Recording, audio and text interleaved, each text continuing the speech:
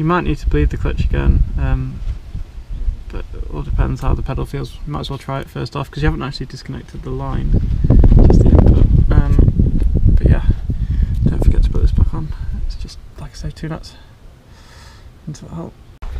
Right, so with the slave cylinder in the gearbox, the fuel line's now hooked up. Obviously your gearbox is in. You can now look back to the top side. First thing is to look at your kind of heater core hoses. They're just going to be the same way they came out, but there's 3 here and then another 3 here. Just work those out first, because as soon as you start putting your harness and stuff back on, the room's going to become tight. And now I've done those, so let's move on to the fun part, which is the harness. And the reason why this conversion is meant to be called plug and play is you get your plug, you only need 1 off this loom, and you put it into that thing, and I've just plugged and played my loom. That's how simple it is. Obviously there's a lot more to it, but electrically that's it. Sorry. But electrically, you get the idea. So there you go, plug and play. That easy. I don't know what it does, but don't forget this line. It's kind of behind the heater core hoses lines. It just goes straight at the top of the intake into there. So nice and tidy. They went on quite well. Probably best to cover this plug because we're not going to need it. What next? You've got this live wire, the red one, to the fuse box. If I've still got my fuse bolts. What else have we got on this side? So obviously we're going to do the ECU. We'll cover the throttle cable in a bit.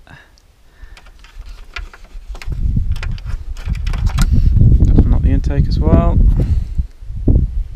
We haven't got a ground on this side, it's on that side because the battery's in the boot, and that's good. Now time to put the ECU in. Remember to get the right style connectors because these are quite similar and you only need 1. Let's go. And then back in its hole. And that's the fuse box side done. We'll move on to the battery, well not the battery side, but the kind of relocation pinpoint terminal side next. 6-cylinder ground, passenger driver side on the strap. And now the last of the wiring puzzle. It's so straightforward if you just leave the loom on the engine like I've done. You've now got a thick ring and a thinner one, and on your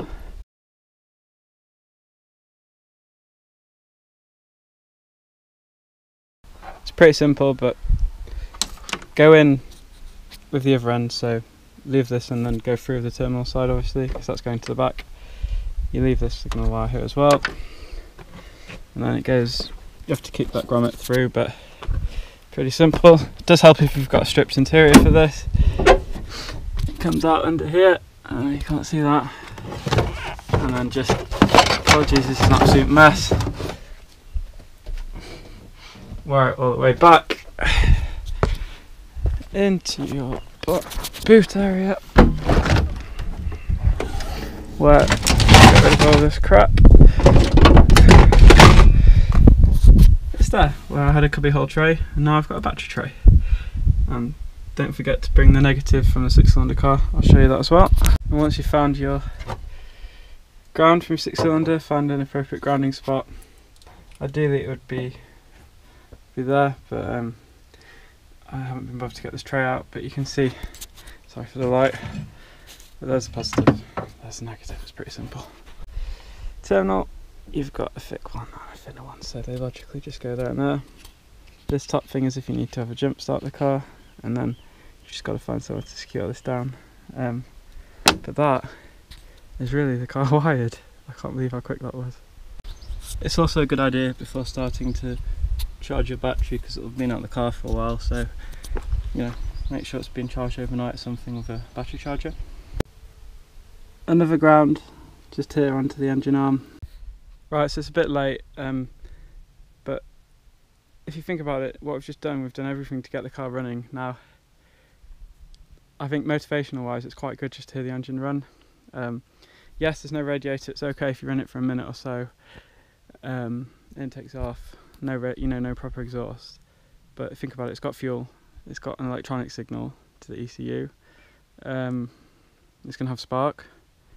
Now, let's just check if the battery works. Make sure that nothing blows up or sets on fire, and see if the keys, if the actual clocks light up and stuff. Cable.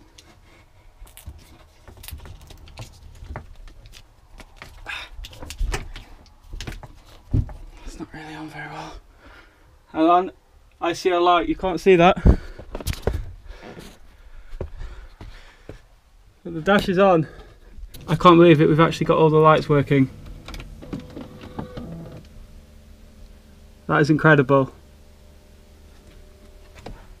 Gonna put some oil in the engine and see if it starts.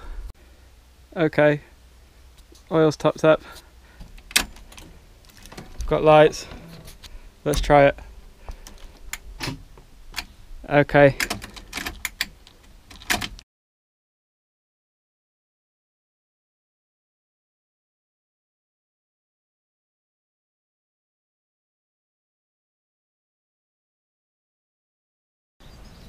So it's another day, and after all that excitement of yesterday, I actually forgot that this car still has EWS, so that's why it wouldn't start. So let's talk about EWS, so that you need to do this before trying to start the car. And first step is to remove the glove box. So you've got quite a lot of bolts, about 8 bolts. So let's get that off. So with the glove box removed, you've got access to all your kind of glove box modules, and the EWS one is this. It's going to vary on what car you are. This is EWS 2, but it's this kind of pinky purple one at the bottom. So just pull it out. And before starting messing with this, obviously disconnect your battery. Yeah, it's a sliding style connection, so you just slide it all the way to the left, like that. So it removes it. So that wire's cut now. Obviously you need to tape up the ends. And there you go. So black and yellow, black and green are bridged. Tape all the other ends up so you're not hitting, not hitting against each other. Attempt 2. Oh, it's cranking!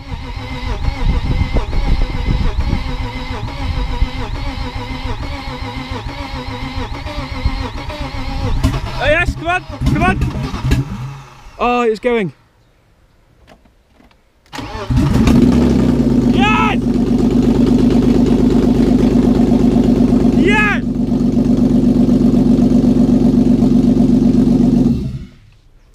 Oh! So there you go, M50 conversion done. Obviously it's not quite done, but that has really motivated me getting the engine started. I'm glad it was in neutral as well, because it was going to bounce. It took a bit of turning, but I think that's just to get fuel through the hoses because they've been empty. So now you know the engine's running. It's just a matter of putting stuff back together and getting the ECU secure is probably the easiest first thing. Remember, if your car's automatic, you won't need the automatic ECU, so you can sell that and just put tape on that, so just in case of water. Same with the additional engine plug, just tape that up, you don't need it. Could cut it, but I don't think there's much point in case this went back into a different car or something. You can probably work out stuff you don't need, like these are something to do with the automatic transmission. Don't need these. So the wiring side done. Put the intake back on, remember all your cables, and then you've got a lot of screws to tidy up and stuff. And then I guess now big stuff like power steering lines. So I'll move on to those. Radiator. That's pretty much it. And again, depending on your engine or whatever, you might have to slightly bend the lines to meet your steering rack, but it's not hard, just with some vice grips. Now I've read that you need 6-cylinder radiator mounts, but I've kept my 4-cylinder ones in and they seem fine. So it looks right as well where it sits, but we'll have to see.